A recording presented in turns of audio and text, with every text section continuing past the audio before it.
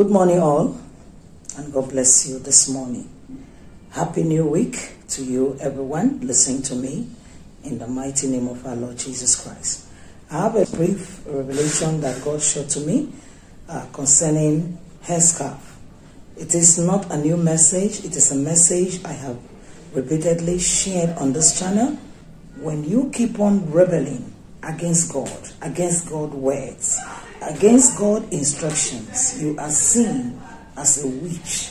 You are seen as someone committing iniquity. Not that you've not been hearing this message, you've seen it written in the Bible, in the book of 1 Corinthians chapter 11 verse number 6 to 13, that it is a shame for a woman to pray or prophesy with her hair uncovered. People have been hearing this, but you allow the deception of the gullible men of God, that they open their ministry just for the sake of their stomach and not for your salvation and not for your eternal life, to deceive you by telling you it doesn't matter, come the way you are. The Lord is looking for the heart. The Bible also reminds us in the book of Matthew chapter 7 verse 18 and 19 that can a good tree produce a bad fruit, or a bad fruit produce a good tree? It is out of the abundance of the heart, according to Matthew 12, verse number 34, the mouth do speak. When you say God is looking at the heart, the body doesn't matter. It is just like you offering yourself to God as a living sacrifice. Your inside is okay, but your body is dirty. Or like me giving you food, maybe when you visit me, I want to serve you something to eat, and I went and pick up a plate that is dirty. You looking at the body of this plate, it detests you. You can't even eat that food. That is how we are before the face of God. When we come before His presence, we need to be holy from inside 100% and outside 100%. That is what God is looking for. And God requires from each and every one of us who says we are heavenly candidate, we are children of God, we are serving Him in truth and in spirit, to present our whole body, according to Romans 12 verse 1 and 2, as a living sacrifice acceptable unto Him. God has been sending words. Even the whites, they are taking messages to the world that God wants that we should tie our hair. I saw a video the other day. A white woman tied her hair very neatly and she was praying to God. You think they don't know? Listen. Listen, before I share this message, I want you to open your Bible right now with me to the book of Exodus chapter 23 verse number 2. Exodus chapter 23 verse number 2. Let's see what the Bible is saying there. What did it say? Do not follow multitude of people to commit evil. God can destroy the whole earth in just a twinkling of an eye and recreate another. So you don't tell me it's not possible God will push all the souls He has created here on earth to hellfire. It pains me because when I see people being stubborn over a thing they have been hearing over and over, I have seen hellfire, I have seen heaven, and I've made up my mind to go to the path of eternal life with God, which is heaven, because I want to see my Jesus someday. The revelation God showed to me is very simple.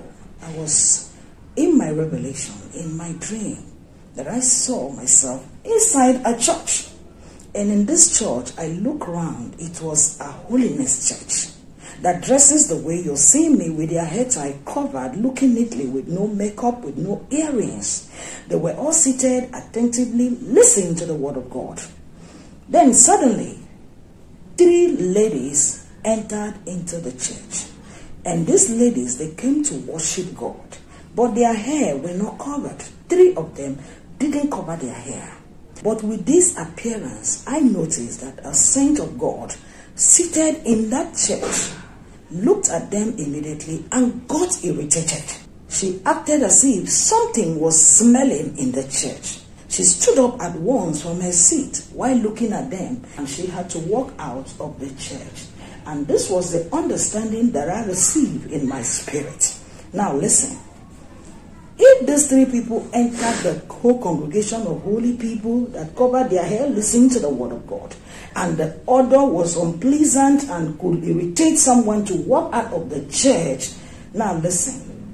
That is how our Lord and Savior feels When we come to his presence, we women with our hairs uncovered, he has warned us severally, giving us his word in all dimensions that we should cover our hair and look holy because of the presence of the angels.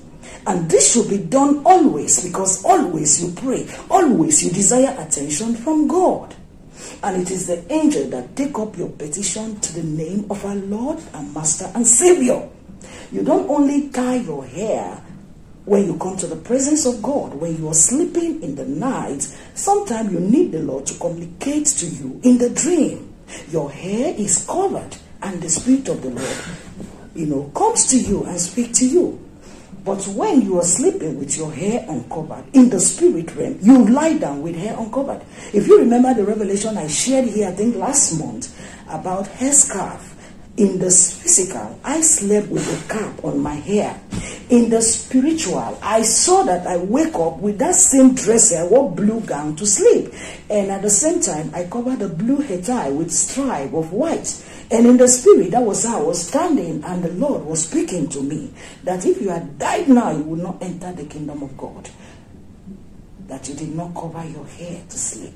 I said, no, I covered a cap. He said, no, hair scarf. Look at the love of our Father. No wonder the Bible says in Hebrews 12, verse number 6, that he that the Father loveth, he chastiseth. If he does not chastise you, then automatically you are a slave to him. When God rebuke you in things you do in the dream, and remember he said, I'm going to speak to you in dream, in vision, and in revelation. In Amos chapter 3, verse number 7. This is the word of God. When God rebuke you, he loves you. God forbid, I do think, and my Father does not rebuke me, automatically I'm seen as a slave before him. Covering of hair is a serious matter before Jesus Christ of Nazareth. Women, learn to cover your hair. I'm not saying covering your hair alone, committing sin, you will go to heaven. It's expected that you know the truth, you are born again, you are walking on the narrow path, or you desire to make it to eternal life. Then you disobey God in covering your hair. It is sinful. If these three ladies entered this church of holiness, and their sight for not covering their hair was awful, was stinking, they were smelling. Now, tell me, what about the mega churches? Like Christ Embassy, like Living Faith, like Salvation Ministry, and the rest of them, all those mega churches. I mentioned their name because they are the big churches that people know. They are popular. How will this church smell the Lord? How will it smell him? Forget about your praying, you're receiving anointing, you're receiving revelation with your hair uncovered. But I want to tell you the truth. In physical, it seems that all is well. But in the spiritual, you are smelling. Do you hear what I'm saying? You may be a pastor, you run a ministry, you don't cover your hair, you are seeing Jesus appearing to you, you don't bother. Oh, the Lord is with me. Oh, the Lord is with me. I saw the Lord. He spoke to me. You put Scottex, you put long nail, you put artificial lashes, you paint your face, you apply powder, and yet you don't cover your hair. And you are happy because you are having a relationship with the Lord. Let me tell you, anointing is for the service of God and not for heaven. The most important thing is, will you enter the kingdom of God? This is what God is required from us. We need to be holy before him. We need to be righteous before the Lord. Women, I repeat, cover your hair always. Some people ask me, if we are going to the office, should we cover our hair? If your office is such a one, they put on uniform, you can't dress with mufti, no problem, you can go. But your hair tie should be by your side. When you are going, your hair tie is on you. When you're in the office, you can pull it out. Your hair tie should be with you. When you want to pray, cover it and pray. Remove it again. When you are closing from the office, you can literally cover your hair. In your car, you can be praying. You can be praising God. Your hair is still covered. Do you hear what I'm saying? Please, don't leave your hair uncovered. As you continue to obey, may God increase your wisdom. May God increase your knowledge. May God give you the understanding required to run this race successfully so that you can make it to eternal life. Cover your hair. Teach your children to cover their hair. Teach your church members to cover their hair. Teach your brethren, your siblings that are female to cover their. The Lord continue to bless you. In Jesus' name.